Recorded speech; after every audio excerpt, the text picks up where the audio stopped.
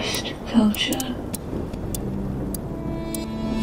Punk is more than a patched leather jacket and a greased-up mohawk. Punk is about breaking free of all that binds us in conventions and in myth, raising your fist in solidarity. The internet generation gives life to brief bursts of subcultures that linger, gain fame, and die. Yet they are present in the smallest details of a fashion society that is so addicted to these vapid trends. The value of living becomes inseparable from vanity. That is the relevance. The very punk contentment and the antithesis, to originate and never imitate. And so we become ghosts.